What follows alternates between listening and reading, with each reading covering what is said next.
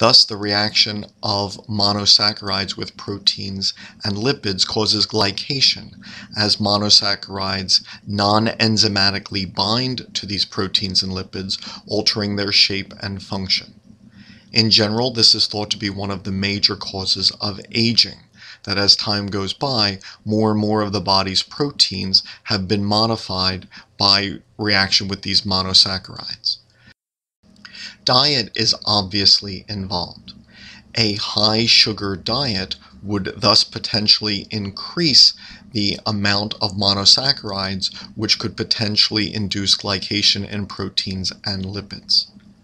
The amount of fructose as opposed to glucose in the diet would be relevant, since fructose is less stable and induces more glycation, and the addition of high fructose corn syrup to so many foodstuffs as a sweetener thus becomes a potential health issue.